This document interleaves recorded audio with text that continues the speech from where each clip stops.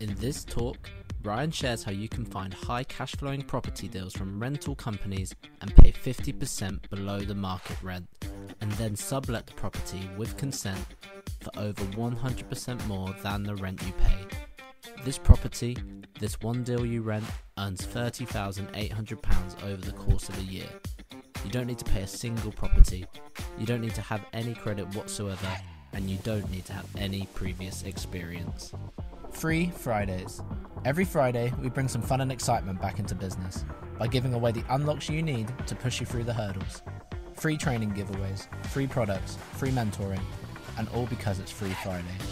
So make sure you've left a review, posted questions in the Property Crash Course community, or done something great so we can salute you. Hey podcasters, now this is actually the second part to the first part of a podcast I released maybe a few days ago, maybe a week ago, maybe 2 weeks ago, relating to a very large deal that we done for rental purposes. Have you ever come across a property that's ever rented for more than £4,800 a month? A residential property. If you have, good on you, great, fantastic, really pleased. I'm delighted when people do well and push the boundaries, push the limits. This is not in London. It's in the southeast, East Sussex, not in London. So we found the property from a short-let holiday rental company. They were struggling. They hadn't managed to fill it. We agreed £2,250 a month for this particular property. Now, I managed to find a group of tenants, and I recorded an episode maybe a week ago, maybe a couple of weeks ago, where I just left the viewing with the group of tenants, which was a company that had viewed the property and they wanted to rent it. Okay. Now, this is just to confirm the deal has gone ahead. The deal did go through and the people have moved in. Okay. So this is just to confirm so you guys know we're in the trenches, we're doing the deals, and this deal came out of the other end. So it's a property. It was a 6-bedroom terraced house. It used to rent for just over $4,500 a month, this property. It used to rent for about $1,900 or around about $2,000 on a weekly basis, about $4,500 on a monthly basis, okay, guys, or $4,200. This is in the summer I'm talking about, like peak, like prime in the summer, okay? Now we're in September. The summer is over. We've got, the second lockdown. We've got, the new laws that came out today where, 6 people or more can't gather in a house or even outside of a house or even out in the public. Anyway, so we have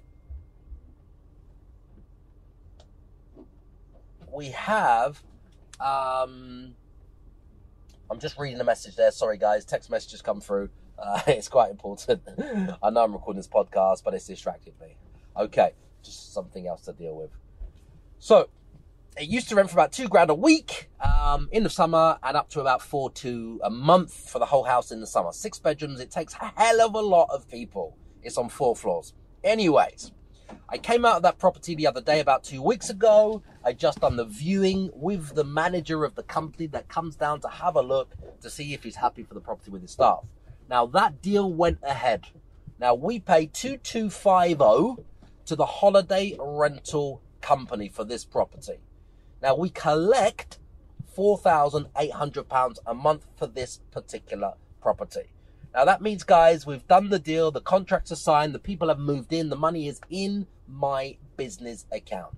And it generates £2,550 every single month. That's a gross profit. That's over 30 grand a year.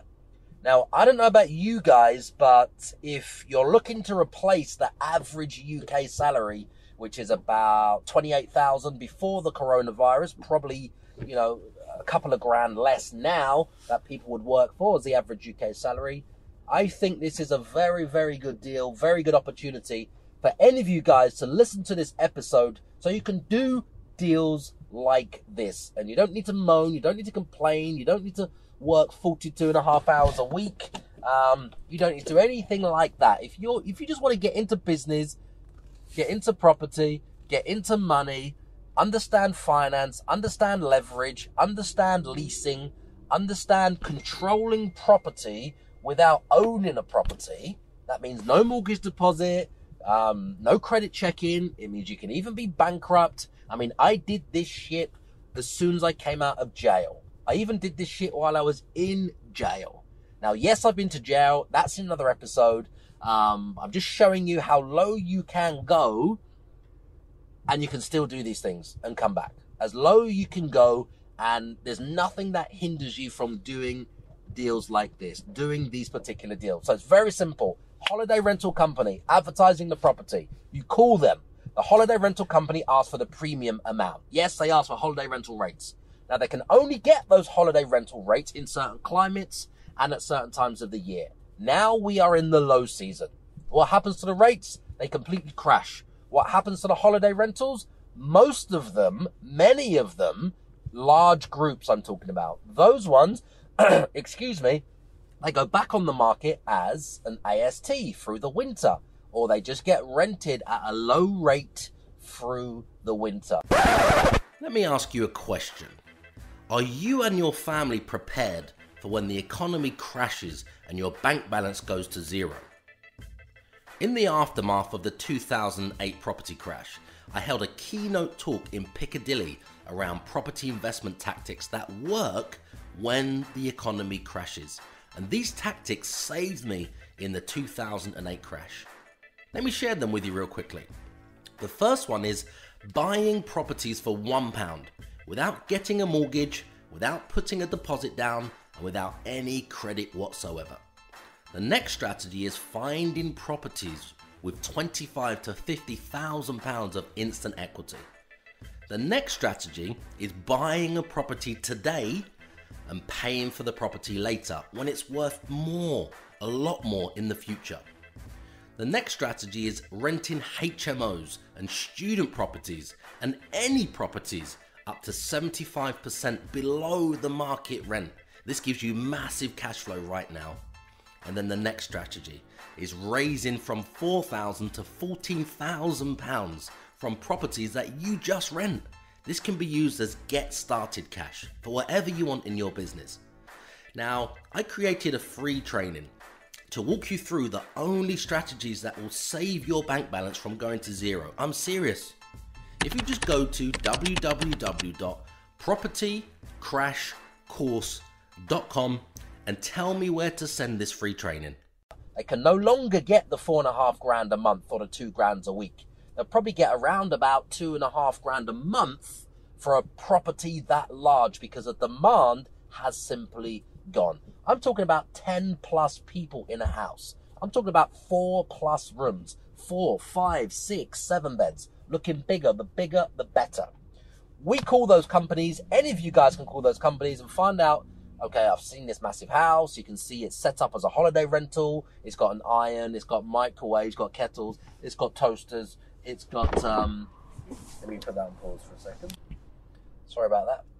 The guy at the car wash just opened the door to come in to do the inside of the windows, and he's around the other side now. So maybe a little interruption in a moment, but I'll keep going as long as I can. Multitasking, getting the car clean before I go to meetings, on my phone, messaging in the car, just putting a few fires out. Here he goes. He's back inside. Okay, I'm back again, guys. Sorry about that. So you know what to look for. There's cutlery on the table. There's crockery on the table in the pictures. The beds have towels on the beds. There's flowers. There's chocolates. There's a mini bar. You know what to look for with holiday rentals. If not, just listen to some more of my podcasts. These episodes, they're completely free, and I explain how to spot a holiday rental property. Okay, so you approach the holiday rental company. That's now back inside again. Sorry about that, guys, in the car wash. They're opening the doors again and again. So you approach the holiday rental company. You can see how much it used to rent for, the guide price, the high price, the holiday rental price. Then you look at the local market rent that that property would rent for. And then you take a little bit off of that, but that's a starting point. Where to start from? What's the local market rent for a property with that many bedrooms? And then you have to take into consideration the pandemic, the coronavirus, and how limited there is that amount of people that would rent it, etc., for you to then arrive at the price that you're happy to pay. Now, we never pay market value. Sometimes we actually, that's a lie. We do pay market value at certain times of the year. We pay over the market value at other times in the year when we know we have the clients, we know we can make a lot more money. But this one we paid below the market rent. I would say the market rent for this property was probably around about $2,500, $2,750 a month. There's not many people, that is the ceiling. There's not many people that would have the money to pay more than that, because it's just a very large property, and where you're going to find 12, 14, 16 people that need accommodation at that time of the year, at the end of the summer. You may be waiting a very, very, very long time. So we looked at the property, and as it happens, we managed to find a group of contractors, a company on a company-let basis, that have an allowance per man, but rent the whole property as a group on one contract, because it's one company. If they need to rotate their tenants, they will rotate their tenants. So we found the group of people at £4,000 a month.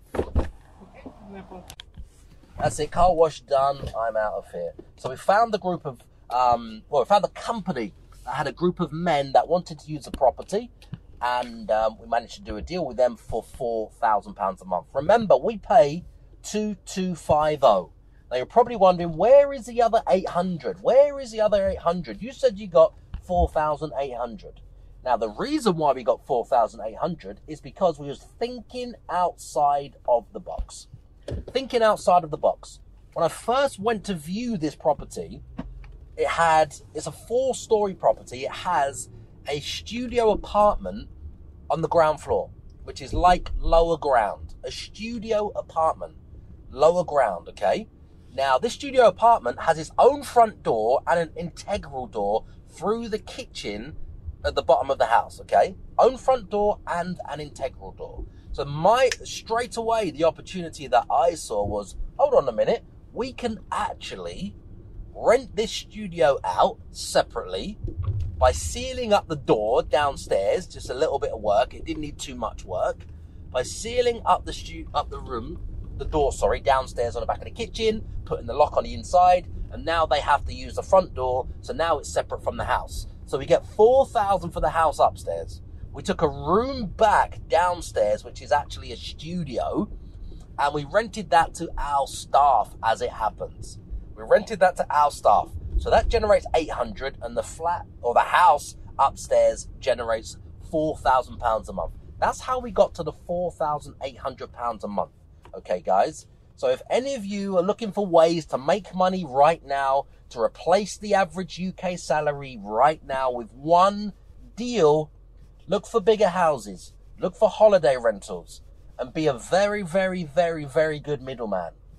You enter the rental agreement that you can get off the internet. If anybody wants the rental agreement to use that we use to structure these types of deals, I will send it to you guys. All you need to do is leave a review after this episode of the podcast. If you leave a review letting me know your thoughts about replacing the average UK salary from one deal, guys, ask me for the contract.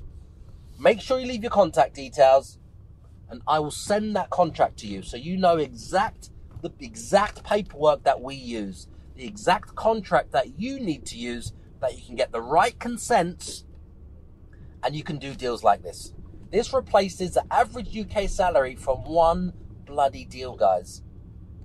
One deal. £2,550 a month this makes.